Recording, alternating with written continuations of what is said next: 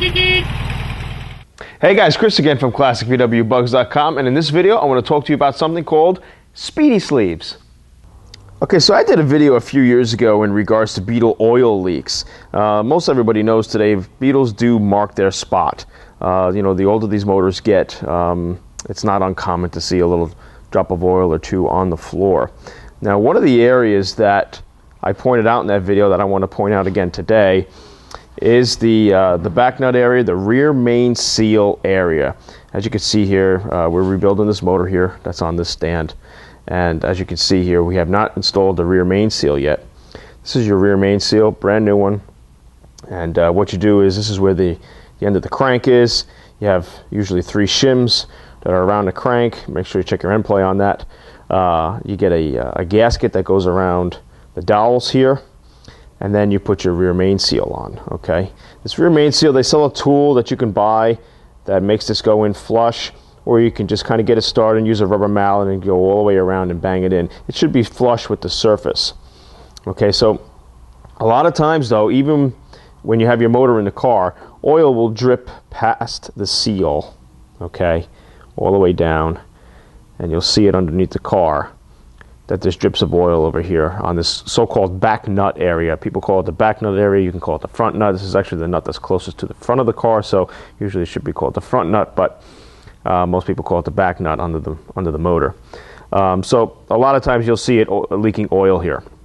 And then when you're driving the car, of course, the oil splashes in different areas underneath the motor, or even gets pushed further on the tunnel of the car, so it looks like there's oil everywhere. But for the most part, it's just coming from there. Anyways, but back to this rear main seal. Many people will take the motor out of the car and change the rear main seal, and then thinking that their oil drips will go away. Problem we have is that depending on how old this seal is, and depending, of course, how old your motor is and whatnot, and how long it's been run, and if it's still using the original flywheel, chances are your flywheel has damage to it due to the rear main seal, and for years of running and driving and cutting a groove into the neck. And I'll show you that in a second. Okay, so here we have 2 flywheels. Now this is a 36 horsepower motor. They do not make these flywheels anymore, brand new, so you can't really get these brand new. Yes, you can send them out to get machined at a machine shop, but for the most part you cannot get these new. Later style motors, 1600s, 1500s, things like that, 12-volt motors, you can get brand new flywheels for these cars, but the early ones you are forced to either send the flywheel out to get machined, or another alternative that I've come across recently from a Porsche friend of mine. He sent me his Porsche book, the Stoddard Porsche book. A lot of you Porsche guys out there will know this book, early 356 Porsche stuff.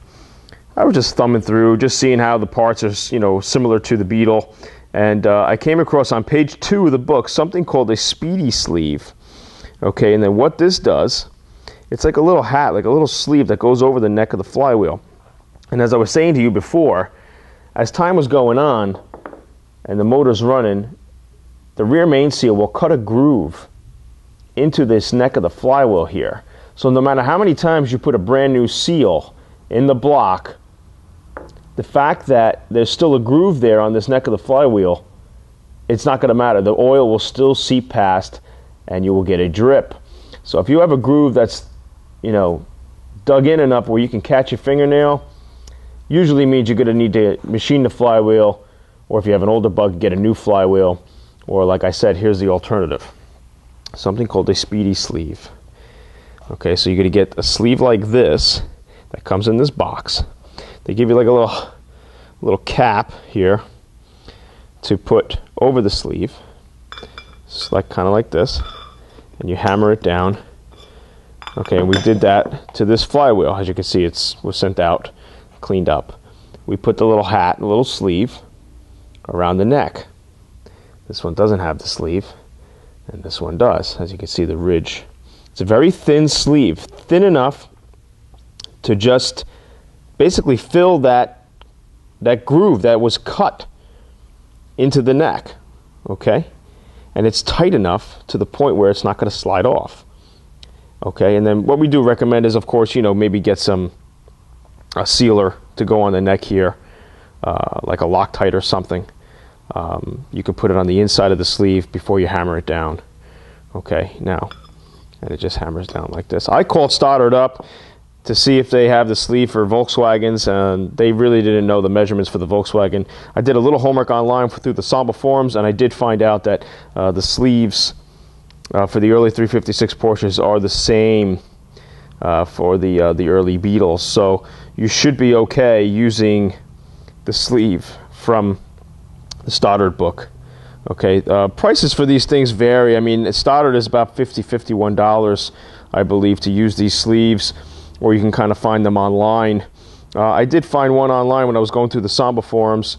Guys were telling me that this one, 99235 by National, I guess if you just do a Google search for that, you'll get this sleeve. But what we did find, though, when we got this sleeve in, the sleeve was a little bit higher than the neck of the flywheel. You need to have that flush, because remember, this rides up against the shims that are inside around the edge of the crank. So you don't want this rubbing against the shims. It's got to be flush. So we sent this out to get, cut straight off. You could do that. You can take this to a machine shop. They'll hammer the sleeve down for you, and they'll cut it flush, and you'll be able to have a brand new looking, fresh neck, 36 horsepower flywheel, and that should help with your notorious oil leak that you get in the rear. So basically that's that tip for today, guys. I know it was a long-winded and I was a little wordy, but just wanted to point this out to a lot of guys out there that are running, constantly changing their rear main seals, thinking that's going to rectify their oil leak, and it does not, because if you still have that groove on the neck there, it's not going to stop the oil leak. So basically then you can test.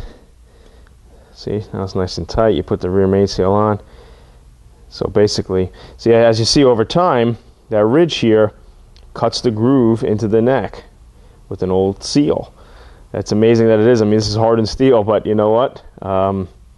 It'll do it. So that's what you want. You want to be able to get that neck nice and smooth, and that should stop your oil leaks. Any questions? Chris at classicvwbugs.com, or visit my website, www.classicvwbugs.com. Take care.